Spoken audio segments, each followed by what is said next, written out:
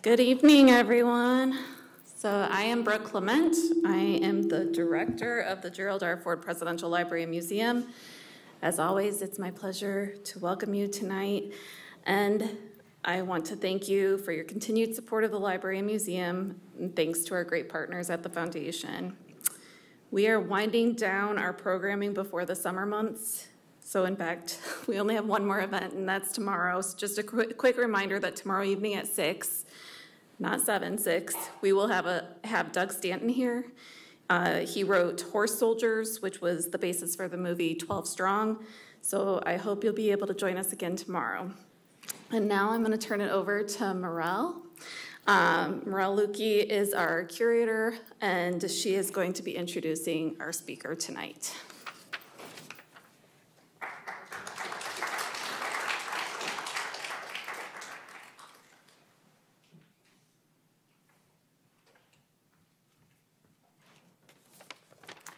Good evening, everyone. As Brooke mentioned, I'm the curator here, and it's my pleasure to introduce Kathryn Cramer Brownell, who is this evening's speaker. She's an associate professor of history at Purdue University and a senior editor at the Made by History column at the Washington Post. Her research and teaching focus on the intersections between media, politics, and popular culture, with a particular emphasis on the American presidency. Her first book, Showbiz Politics, Hollywood in American Political Life, which was published in 2014 by the University of North Carolina Press, examines the institutionalization of entertainment styles and structures in American politics and the rise of the celebrity presidency. And this book will be available for purchase and signing after the event. Her second book, 24/7 Politics, Cable Television and the Fragmenting of America from Watergate to Fox News, will be published in August by Princeton University Press. It excavates how the growth of cable television transformed American political life by tethering politics to profits and catering to narrow audiences rather than finding common ground.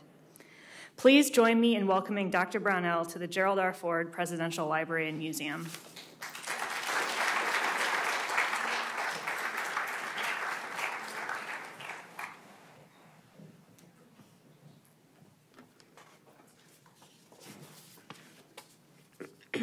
Good evening. Thank you so much to the Gerald Ford Museum for inviting me to speak today, and to all of you for coming to hear about my work. And a special thank you to Brooke and Morel and the entire staff of the Ford Museum and Foundation for all of your hospitality and your support of my work. I've actually spent a lot of time at the Gerald Ford Library in Ann Arbor, and it's wonderful to be back here in Grand Rapids as well. As a native Michigander, I love any opportunity to come up north and be in my home state.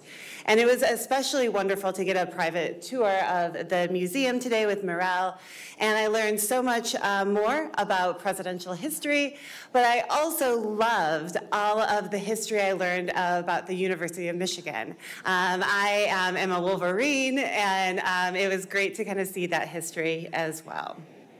One of the other really great things about the current current exhibit on guitars and kind of using guitars and popular culture into a lens into American history and the presidency more broadly that I really admired is that it takes entertainment and it takes popular culture, things that people enjoy consuming. It takes it seriously as part of politics.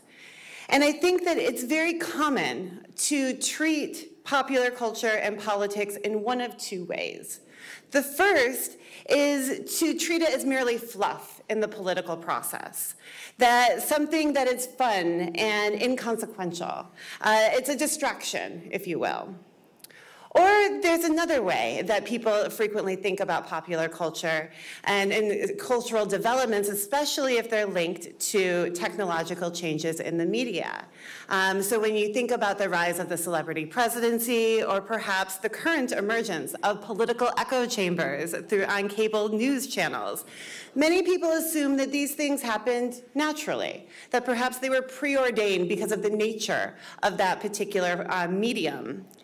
Jack Valenti, a former aide to Lyndon Johnson, and the president of the Motion Picture Association, once reiterated this way of thinking when during the 1990s he observed that, quote, movie stars and politicians share the same DNA in their search for or desire to perform for an audience and search of applause.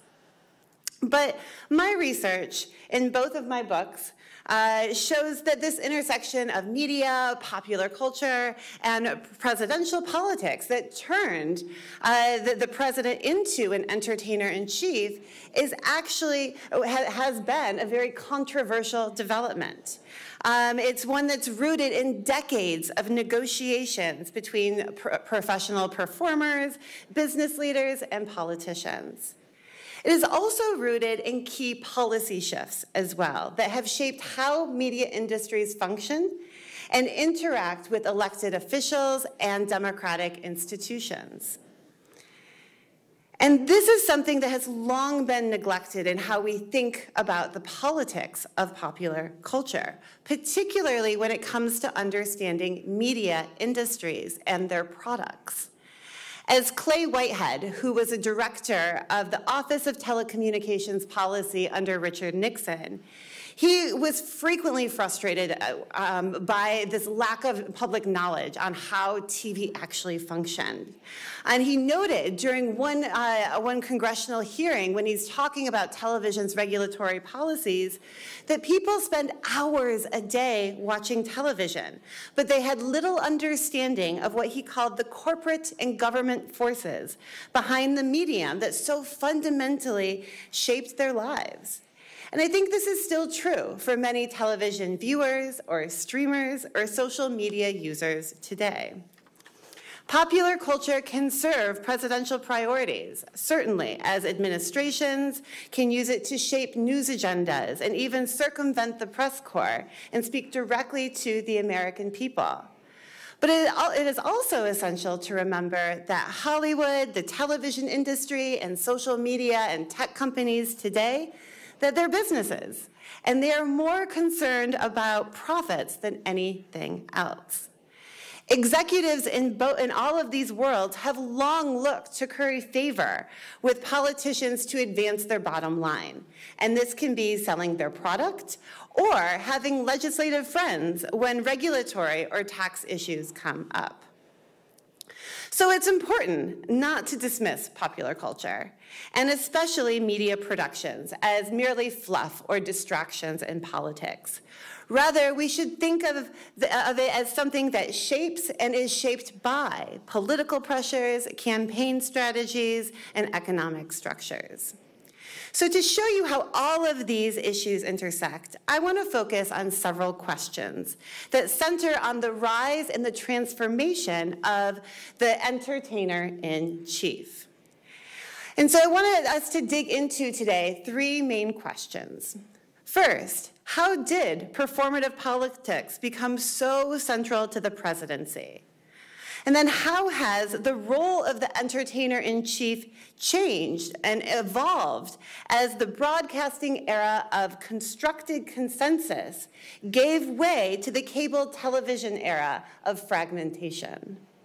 And since we are here at the Gerald Ford Museum, where does Gerald Ford, a president popularly known more for his media struggles than triumphs, how does he fit into this broader narrative?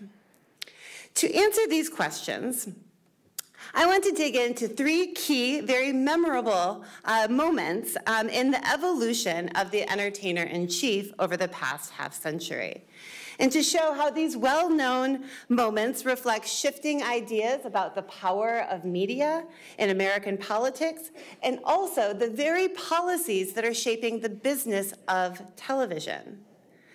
On the surface, Richard Nixon's decision to appear on Laugh-In as a last-ditch effort to win votes in 1968 may appear the same as Ron Nessen, Gerald Ford's press secretary, his decision to appear on Saturday Night Live, and Bill Clinton's decision to appear on MTV in 1992. And I certainly make the argument in the conclusion of my first book that each involve a strategy of using entertainment to bypass the press and speak directly to voters to sell their personalities on the campaign trail. But my new book shows that there's actually more to the story as well, and unpacking the shifting media landscape from Nixon to Ford to Clinton illuminates significant changes in how popular culture is used as a political tool, and as a consequence, how embracing such political entertainment has changed how the public interacts with the president and how the public consumes political information. My first book, Showbiz Politics, examines how new technologies, notably radio, then motion pictures, and then television, brought alternative ways for presidents to win elections and to govern. It opened up opportunities for political parties to rethink communication strategies and party-building strategies.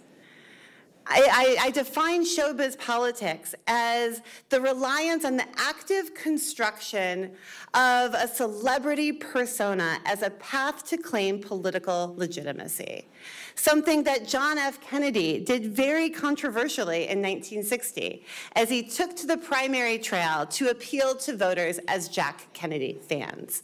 And that was one of the really fascinating documents that I found in the Kennedy Library, is that it's a memo saying we need to appeal to voters as fans first.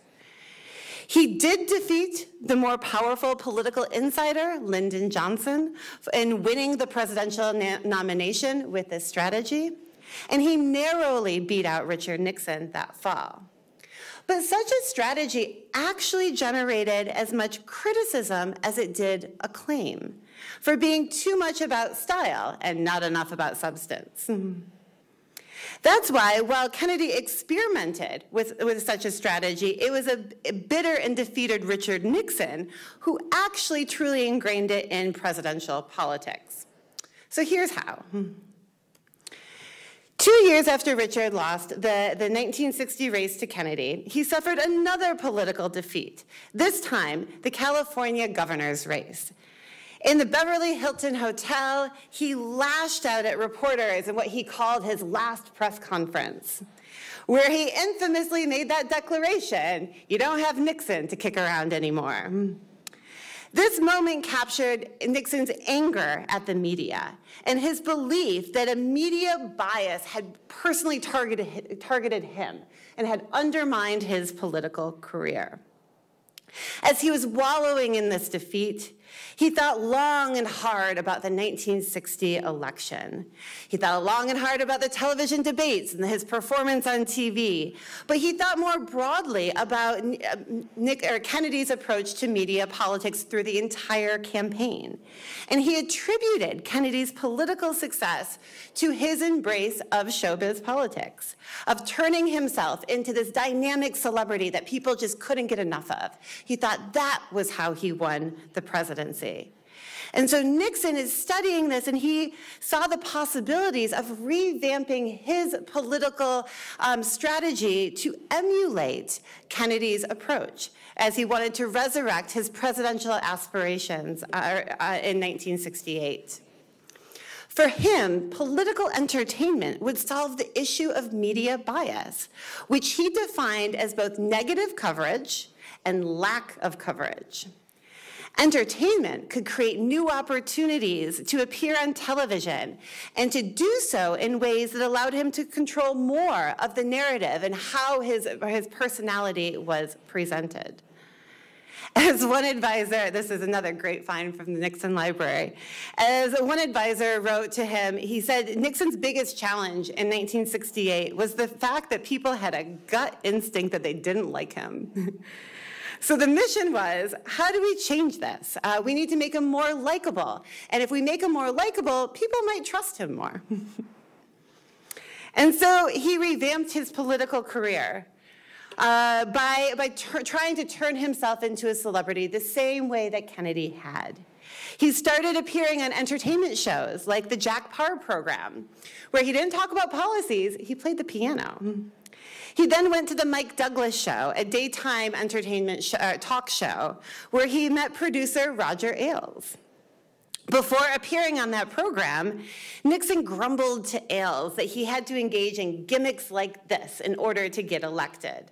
And Ailes shook his head and he said, television is not a gimmick. You need to take it seriously and make it a centerpiece of your campaign. And then he brought Ailes on board to his campaign, and with Ailes' help, he did. That's why he went on Laugh-In in a very awkward 10-second clip. And I wanted to show you the video of this in SNL and MTV, but unfortunately, because of technological considerations with streaming, we cannot play video. So I'll do my best to reenact it. It's very simple. It's very awkward. It took many takes. And if you don't remember it or haven't seen it, I encourage you to Google it when you get home, where he used the show's catchphrase, "Sock it to me," but he said it in a very interesting way, asked it almost as a question, "Sock it to me?" In Nixon's mind, this helped deliver the election for him. He truly believed that his transformation from loser to victor in 1968 hinged on prioritizing television and controlling his images through these types of appearances. I want to hammer home a point here, that this was a belief. There are many reasons why Nixon squeaked out a victory that fall in a very close election year in which the Democratic Party erupted in chaos at its convention in August, and George Wallace was running as a third-party candidate. But Nixon, his media advisors, and journalists chronicling the campaign repeatedly pointed to a shift in media strategy as the determining factor. And it altered how politicians ran their campaigns in the 1970s as they sprinted to media consultants like Ailes and a variety of pollsters to create their own Nixon miracle.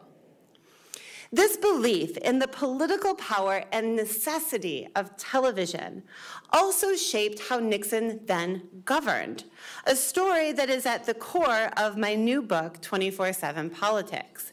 While it's not available here, you can pre-order it online. Shameless plug. But here's the ironic thing. Nixon took advantage of an entertainment television system that he also simultaneously wanted to destroy. He believed that the Laugh-In stint was powerful because he could make himself likable to millions of Americans without having to get tripped up by any question about policies or his vision for the future. And Laugh-In was the highest rated show on a television dial in which only 3 networks competed for viewers. But he saw that reach as certainly advantageous on the campaign trail, and he would use it. But he saw it very problematic as president because he felt that network television had too much power and that it was fundamentally against him personally. The 3 networks, ABC, NBC, and CBS, did dominate the information that Americans received about the world around them. Viewers had only 3 choices to watch entertainment and the news, affording networks a huge amount of political power. So when Richard Nixon was in office, he worked to break down the economic and political power of the big 3 television networks because he thought their programs, both news and entertainment, but especially news, were liberally biased and inherently out to get him. To do this, he established the Office of Telecommunications Policy, headed by Clay Whitehead, pictured here. The OTP pursued, one of my favorite archival findings is this document that I came across in Clay Whitehead's papers, and it's the project that the OTP pursued following Nixon's re-election in 1972. They called it Project BUN, which I later learned stood for Break Up Networks. And it was a very thorough, very comprehensive way to change policy and to turn to a new media technology, cable television, as a tool to wage his war against network television. At the time, cable television was a highly regulated medium.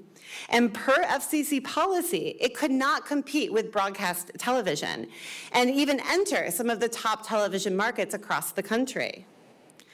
So it overwhelmingly just extended the reach of broadcasting into areas that couldn't get the signal, perhaps because of terrain or they were in rural areas far away from a city. And so it just extended the reach of broadcasting initially and didn't actually offer alternative programming to compete against network television. This began to change under Richard Nixon, because he viewed cable television as a political weapon to undermine the power of network television and to also advance a free market policy agenda. In doing so, Nixon changed the political trajectory and structure of cable television, helping to shape its development as a disruptive medium designed to tear down media gatekeeping with market forces. And so this is the media environment that Gerald Ford inherited. And ironically, in his efforts to restore integrity to the presidency, he actually advanced these two components of Richard Nixon's media politics: his showbiz style and his cable agenda. Here's how it worked. Gerald Ford had confronted the challenge of how to communicate, govern, and then win an election in a political environment that one journalist characterized as disillusionment that had turned into ridicule. He faced a cynical press corps who had witnessed Nixon lying and the extensive efforts that he went into to manipulate the press. And he faced a public that had lost faith and trust in the presidency. For Ford, entertainment became a way to restore that trust by personalizing and humanizing the presidency. But he notably wanted to do it differently than Nixon, and to use popular culture to bring that celebrity-making apparatus that Nixon had so carefully hidden. He wanted to bring it into public conversations about how the presidency operated, so people could understand it rather than be manipulated by it. He wanted transparency over secrecy. So his new press secretary, Ron Nessen, frequently shared stories about the behind-the-scenes production, working to dispel suspicions that any TV performance or address was just about manipulation. The goal is to show that you could use TV, you could use a staged event to actually convey a sense of authenticity. And yet, time and time again, Nessen struggled to counter what he called in his memoir, quote, Ford's biggest continuing problem in the White House, the portrayal of him in the media as a bumbler. Of course, no one has made this so powerful quite like Chevy Chase. When he first saw Chevy Chase performing as the bumbling Gerald Ford on the edgy new show Saturday Night, it was called Saturday Night, its first season, not Saturday Night Live. It took on that third word later on. He cringed, but he also wondered if this actually might be an opportunity to use humor, to embrace it, and advance the administration's goals. And so, Gerald Ford invited Chevy Chase as a guest to the Radio Television Correspondents Association dinner in March of 1976. And there he made this announcement that Ford would send his own representative to join Chase's show the following month. And so Ron Nessen did exactly that, guest hosting Saturday Night on April 17th. The episode begins with a pre-taped segment by Gerald Ford from the Oval Office. He opened up the episode with its signature, live from New York, it's Saturday Night. And so he did inject himself slightly into that show. But it was really Ron Nessen who was the guest host, who was the star of many of the different skits that he was in. And it's a really fascinating episode that I encourage you to watch the entire episode. I think the most significant part is this scene where he's in the Oval Office and he's playing himself, and Chevy Chase is playing President Ford. And in this scene, they're actually discussing his decision to join the show and to guest host the show. So kind of fabricating perhaps what actually happened. And there's a really powerful moment here where Nesson says, "And that's why I want you to host the show, to demonstrate that this administration has a sense of humor. You may remember that in 1968, Nixon said, 'Sock it to me, I'm laughing,' and that may have made the difference in that election." Privately, Nesson had discussed how Nixon's laugh-in stint had actually hurt the former president. He called it undignified, and actually in the first year of Ford's administration, they emphasized that he is the president, he is not an entertainer. They wanted to really distinguish him as something different from what Nixon had done. But then he goes on the show in public statements where he's crediting Laugh-In as giving Nixon that win, is ultimately contributing to this growing political belief that media image mattered more than anything else in American political life, and that entertainment could make a difference. It also really elevates the visibility of shows like Saturday Night Live. Again, whether or not this actually did make a difference, that didn't matter as much as this growing belief that we need these types of shows in order to get elected and to govern. And indeed, that year, at that very moment, Ford was not alone in his search for free media and the use of political entertainment to advance presidential aspirations. At that exact same time, a former actor, Ronald Reagan, was launching a substantial battle against Ford for the GOP nomination. And he used his experience as an actor as an asset, not a liability. And this is a shift because in 1968, when people talked about Reagan and maybe him running for president that year, people dismissed him as, but he's an actor. Can he really be president? That had changed by 1976.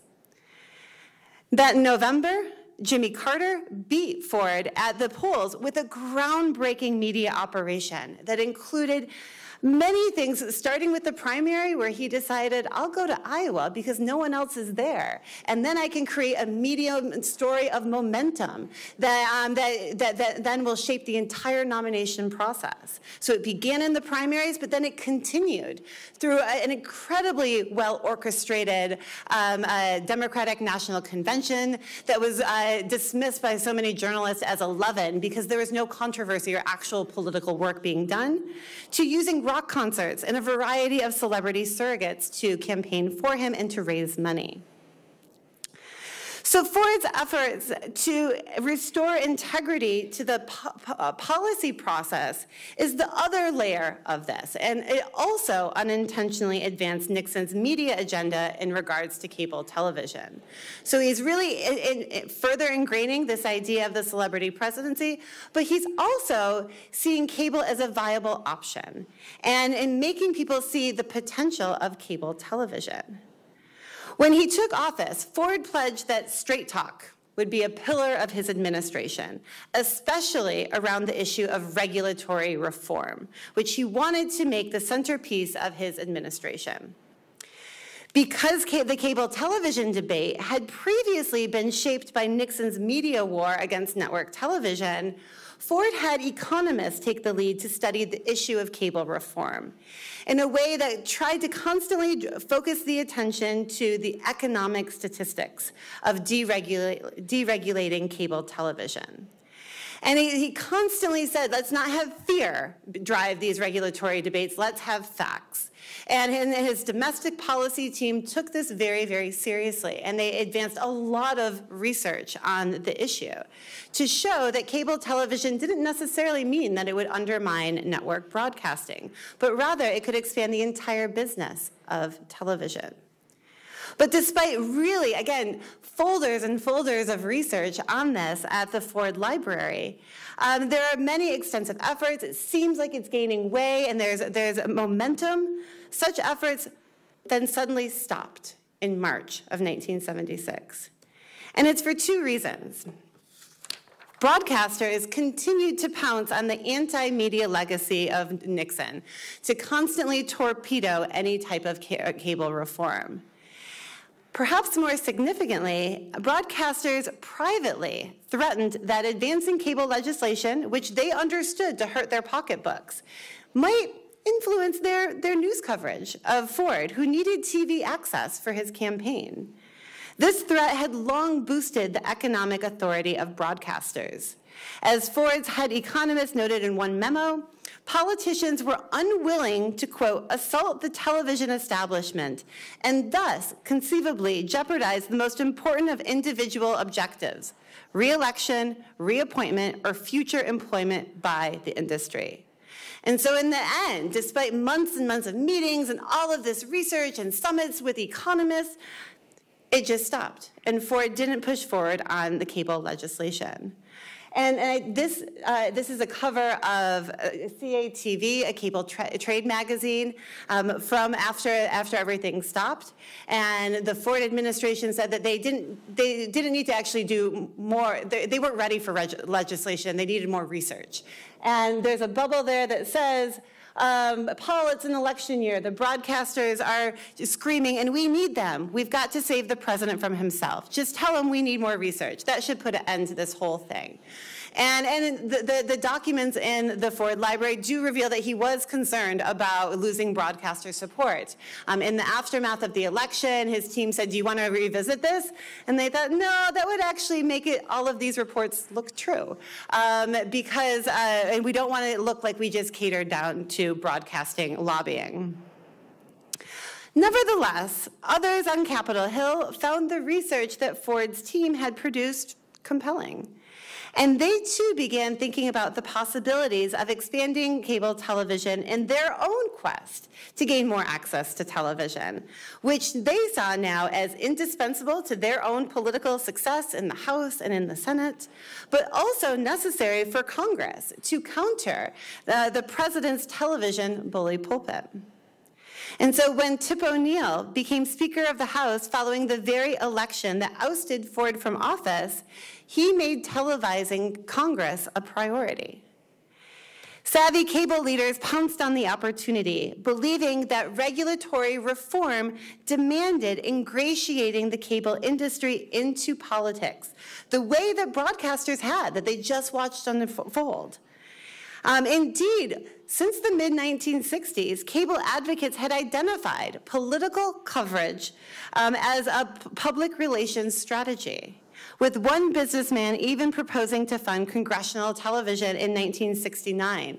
And you can see here in the highlighted area, it says, congressmen are mainly concerned about what CATV, which used to be the term for cable television, can do for them.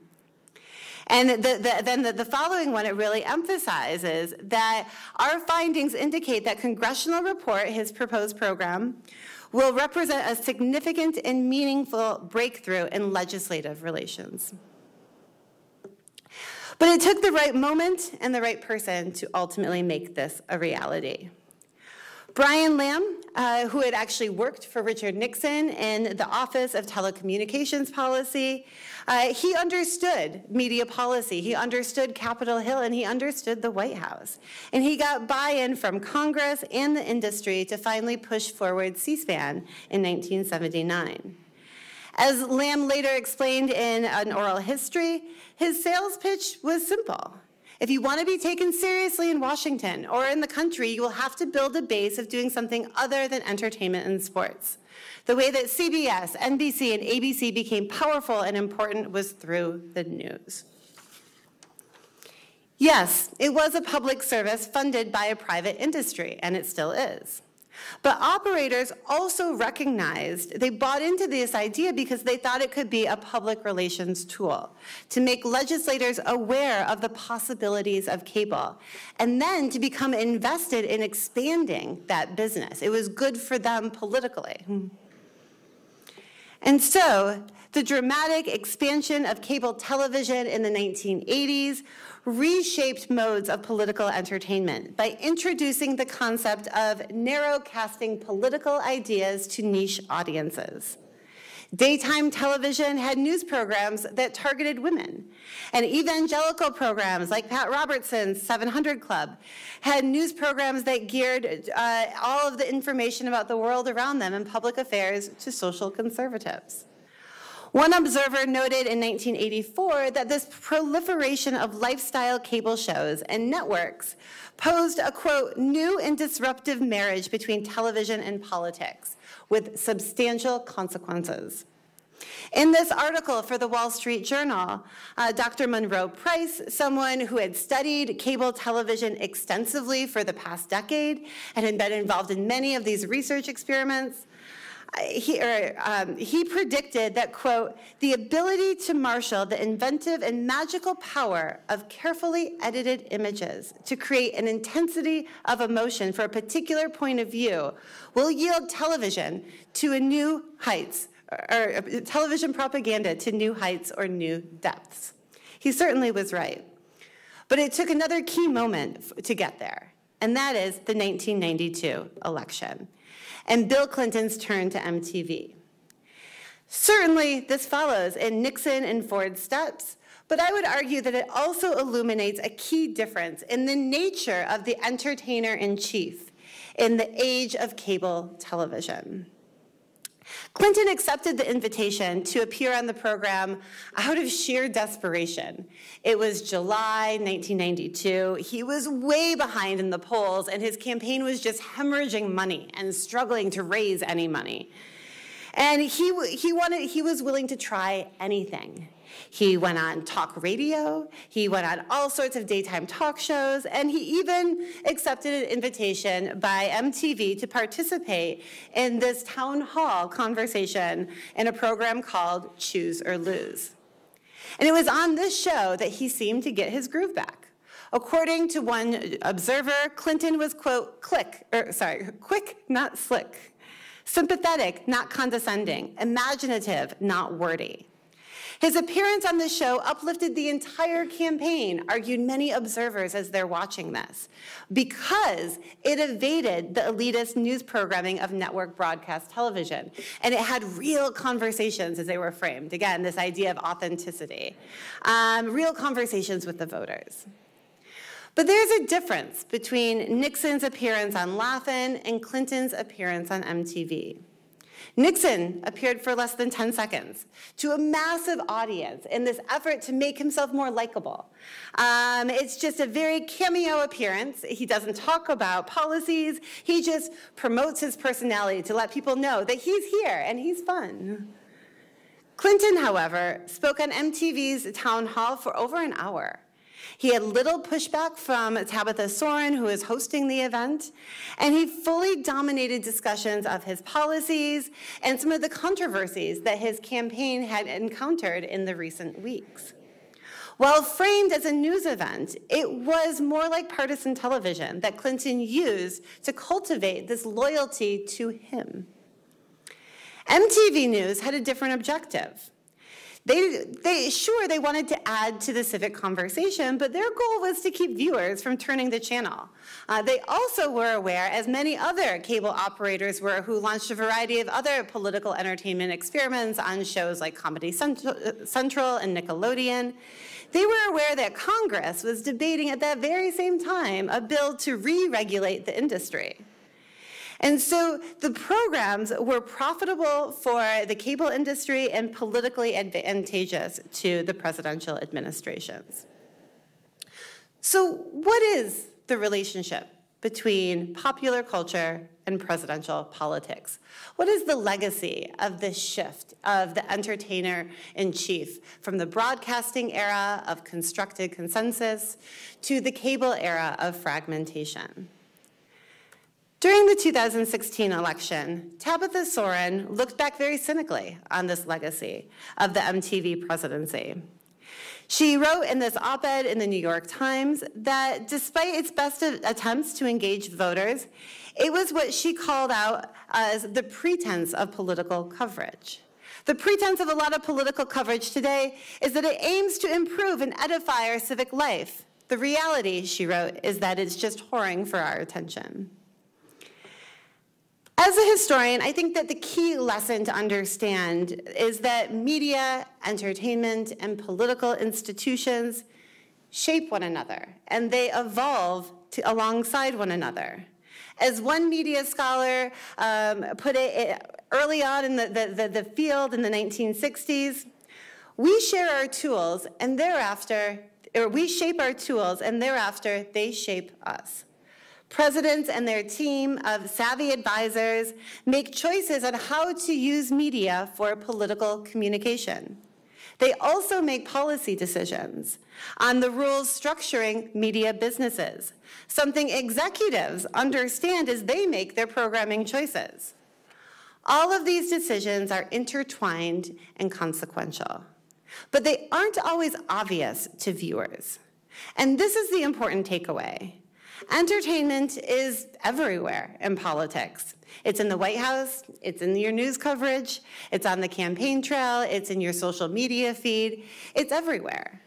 But understanding how it works is essential to being able to decode it and not to be deceived and manipulated by it. Thank you very much, and I'm happy to take any questions as well.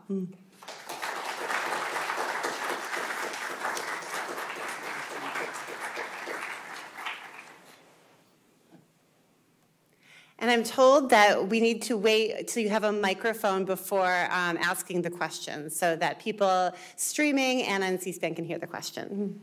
If you look at the changing technology that's going on today, what's your prediction of what a speech like this would be like in 25 years? It's a great question, and as I always tell it, I had a conversation with a reporter just 2 days ago who said, what's going to happen with the cable news industry now that streaming is really upending it? And I said, well, I'm a historian. I don't make predictions. But I do think that something to think about is that the nature of television has changed with the subscription model that cable television did introduce. And so we have streaming, which is about loyalty, right? You're loyal to a particular channel, a particular app that you're getting all of your information from. And so I think that this fragmentation, it's becoming more and more individualized, more and more personalized. And I think that's another development and that will continue, even as the business structures change.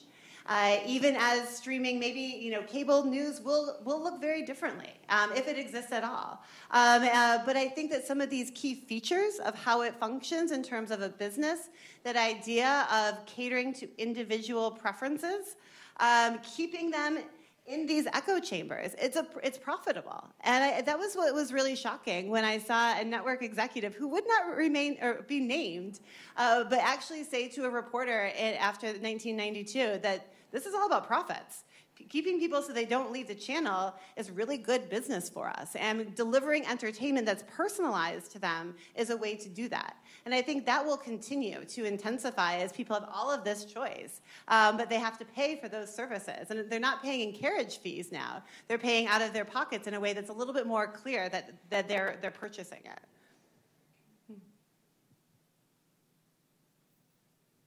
I'm surprised you skipped right over the Gipper. The other politicians, I'm over here, sorry.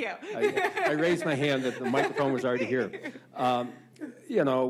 With Clinton and Kennedy and Nixon, all politicians who tried to use the media, whereas Reagan was already in the media and in Hollywood before politics. So did that give him an edge then in already being a national figure, being known?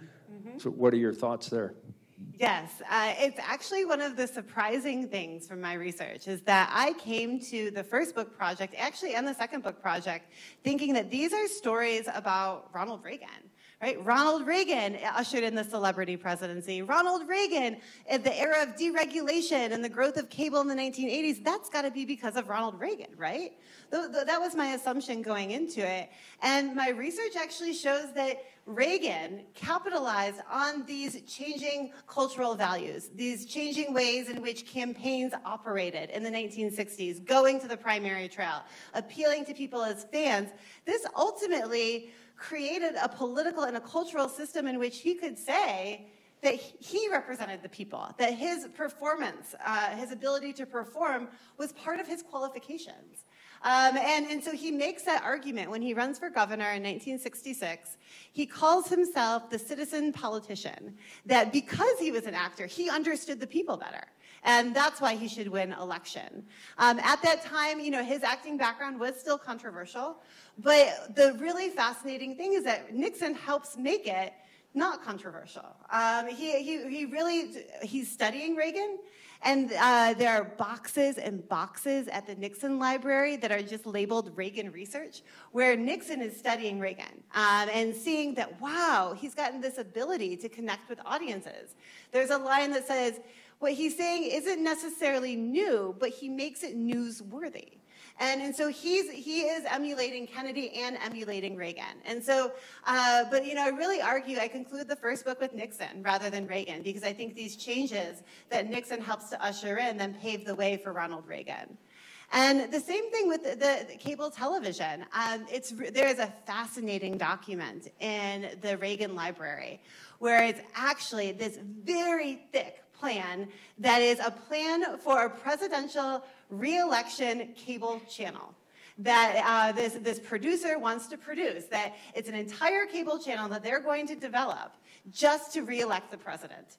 It's very thorough, and it says that this is going to be the most revolutionary thing since the 1960 television debates. And his team, Reagan's team, ultimately, they debate it. They go back and forth on prices with this producer, and then ultimately, they reject it.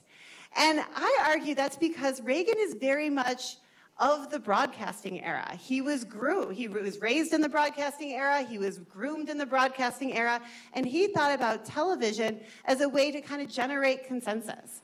And what he wanted to do, especially in the 1984 election, was to make conservatism popular. He didn't want to slice and dice the electorate to kind of motivate a more impassioned minority. He wanted to make his agenda popular. He was very concerned about popularity of his ideas and himself as a person.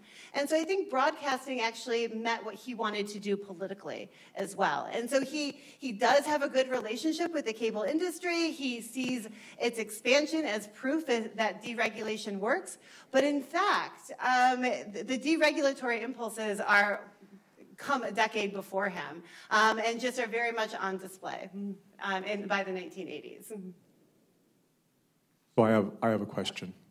So up until 1985, all the major networks were under what was called the Fairness Doctrine. And in 1985, the FCC kind of self-terminated the Fairness Doctrine, allowing kind of an open world with regard to equal time. In your opinion, how did that affect the country kind of going forward with kind of what we see now on cable news and on network TV? Mm-hmm. Great question. And so one of the really interesting things about the Fairness Doctrine is that the FCC starts to pull back. So deregulation was not just about markets, it was about deregulating the rules. Right? So the FCC in the 1930s imposed in 1940s imposed a variety of different rules that kind of regulated programming behavior, that said on the Fairness Doctrine that you had to present issues of public importance, you had to present both sides of that. It mandated things like equal time for the different candidates running for office, that if you gave it to one candidate at a certain time or at a certain rate, you had to give the same time at the same rate to another candidate. So there are all of these different rules that I call kind of these guardrails on kind of this commercialized public sphere. So I would argue that broadcasting ushers in this commercialized public sphere where there are expectations that there should be some rules regulating discourse and regulating programming so people can be more informed. Those ultimately start to disappear. Thanks to Mark Fowler, he kind of says that he's not going to enforce them initially. He kind of does like a wink to the networks, like I'm not really paying attention to this.